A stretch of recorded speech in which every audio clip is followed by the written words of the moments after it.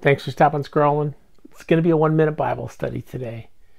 People are all the time going, it's getting so bad. I guess it's about time for the Lord to return. I don't know about that, but here's what I do know. There's going to be no warning. No time for you to switch sides.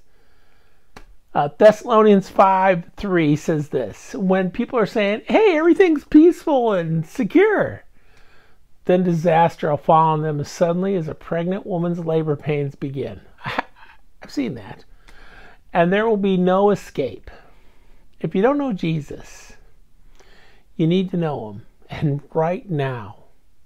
It's a simple thing. God's totally righteous. And the sin that you and I commit, lying, killing, stealing, adultery, they deserve death. God is just, and a sacrifice had to be made for those sins. His son Jesus came and lived perfectly. Didn't need a sacrifice for himself, which made his sacrifice for you and me on the cross effective. Trust that it happened and ask him to save you. Then get to your local church. They'll know what to do. God bless you. We'll talk to you later on Day Devotion. 1 minute.